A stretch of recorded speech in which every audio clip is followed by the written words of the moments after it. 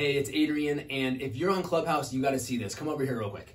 So I'm on Clubhouse right now. I'm in a room and I'm listening to this girl, Emily, speak, and she is awesome. So what I'm gonna do is I'm gonna tap on her profile, and you can see there's all this stuff that she's got in her profile, all this amazing information about who she is and what she's about. So what I'm gonna do is see you've got her little handle right here, Emily L-Y, or Emily Lioness. Okay, so here we go. I'm gonna come over here, come onto my computer, and I'm gonna grab that little thing. I'm going to type it here. So I'm at joinclubhouse.com and I'm going to change it to Emily Lioness. And so you'll see it's going to come over here and it's going to give me her profile here on the web, but you can see it cuts off a lot of the detail that I want to see. So now what I'm going to do is I'm going to come over here to my contact mapping Chrome extension.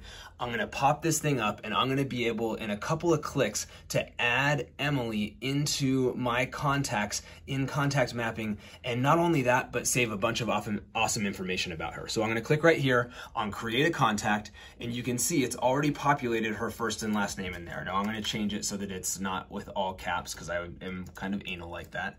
But you can see it's already grabbed her Clubhouse handle, and then I can always go back and add her email and phone number later. So now I'm going to click on create a contact, and then as soon as that's done, it's going to pop up and it's going to give me a chance to put in a note about her. So I can actually type in here if I want, so I could put stuff that she's talking about. But I can also, I've got this button right here that says copy profile. So I click on that and instantly it pulls her whole Clubhouse profile with all that awesome information directly in here without it being cut off. It gives me the whole thing, not just the part that gets cut off at Canadian.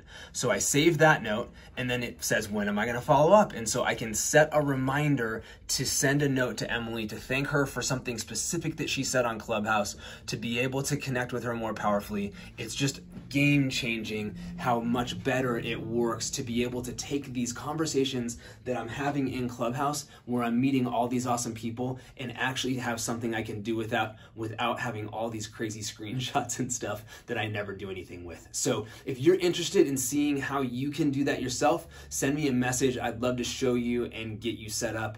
It is amazing, and I think you'll love it. Thanks.